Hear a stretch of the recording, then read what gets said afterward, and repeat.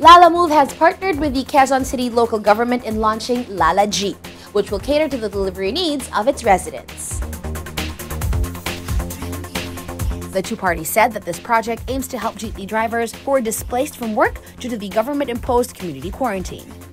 For business owners, on the other hand, this will provide an affordable option to those who are reliant on the delivery app.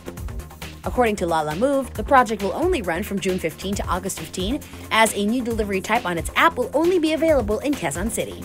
It falls in between the motorcycle and the 300 kg delivery services. Quezon City Mayor Joy Belmonte said that the LalaJeep program is a welcome initiative in the city, as jeepney drivers are directly affected by the community quarantine measures of the government. This will also serve as an alternative livelihood for them, she added. Lalamove Philippines Managing Director Dana Maharocon, for her part, said that the project is aligned with the company's goal to empower communities and uplift the livelihood of those who are heavily affected by the pandemic. The QC government facilitated the group training sessions for their jeepney driver constituents, helping them to easily go aboard the delivery app. During the preparation of the launch, with an alternative source of income, both Lalamove and the Quezon City local government hope that the LalaJeep project will alleviate the adversity caused by the pandemic and the community quarantine.